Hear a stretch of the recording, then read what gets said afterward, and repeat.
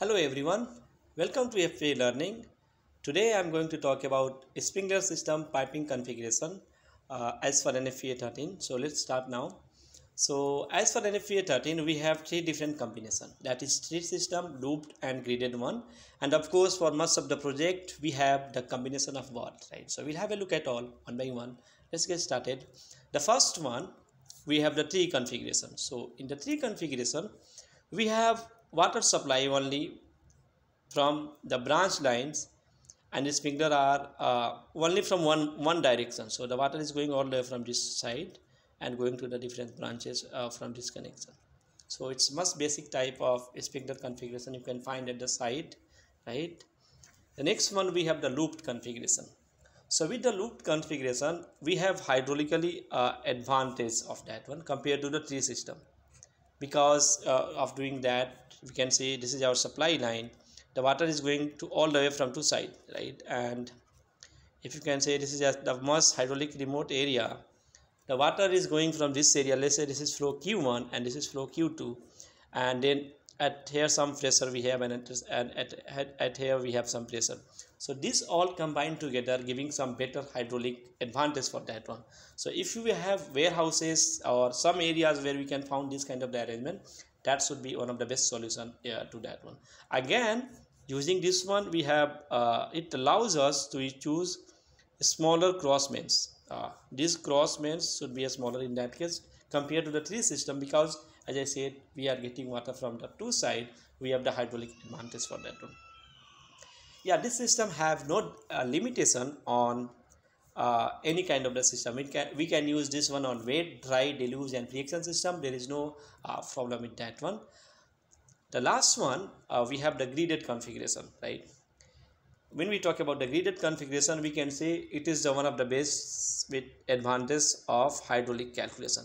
Highly advantageous hydraulic calculation layout. You can see the supply is coming from this side, and now the pipe is totally connected here from one end to other end, right? So in doing this way we have the hydraulic advantage of that.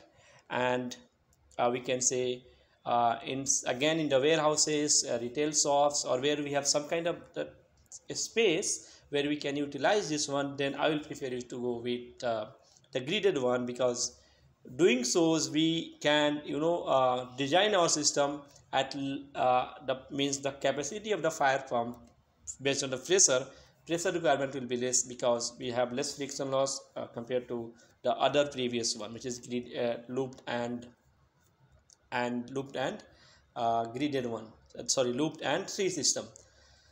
But there is one problem with that one. We cannot use this one with the dry and free action system, meaning that we know that one in dry system and free action system we have the air above the dry valve. If you want to see that video, the links are there in the description for all the types of wet, dry, deluge and free action system. You can go to that one, or you can go to my YouTube channel and watch those dry system specification, how it works with the air or nitrogen above the valve. So what I'm trying to say, that if we are using this configuration with the dry and free action system, which is not allowed, and then we have some problem. Suppose in case in this area we have fire, right, and this 4 sprinkler breaks. Now first in the dry system the air released, and then due to the differential pressure, water pressure gets higher than the air pressure, and it pushes the clapper to open the valve, and then it allows to go inside the piping. But in this case, doing those, we have air coming from this side, water coming from this side. We have air all the way in the piping. It will take lots of time. It will time consuming. It will delay the activation of dry or pre-action system because of the pressure differential, and also the water reaching to the location of the fire where the sprinkler system is fused, it will delay. So it will delay the discharge of sprinkler system from piping, and hence it is not reliable for dry or pre-action system, because we know our sprinkler system has been designed for certain areas, right? So if this is the areas, we have to protect this one only, something like this one. And if the fire growth is going up to these areas, and then our sprinkler system is getting discharged, in that case it is very tough for us, for the sprinkler system to extinguish and control the fire, right?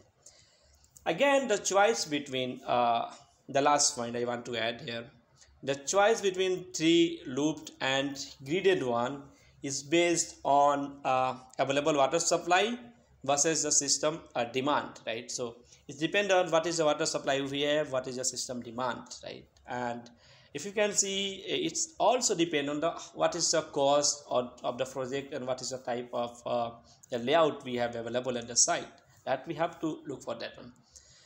We have the combination one, the star asterisks here. Combination of three looped and gridded are possible. Let's say if this is our uh, gridded one, and some areas we have two or three sprinkler, right? So that one we can took the three. So this is a gridded and this is a three. So combination of that is also possible. Last but not the least, it is based on the project cost, economical cost, and the layout at the site that is available to take the occupancies, right? So that's all about today's lectures, three loop graded system, and I hope to see you soon in next 1 week to 10 days. If you have not subscribed my channel, please subscribe so that you can get the latest update on various FA topics. So that's for now. Take care. I'll see you next time.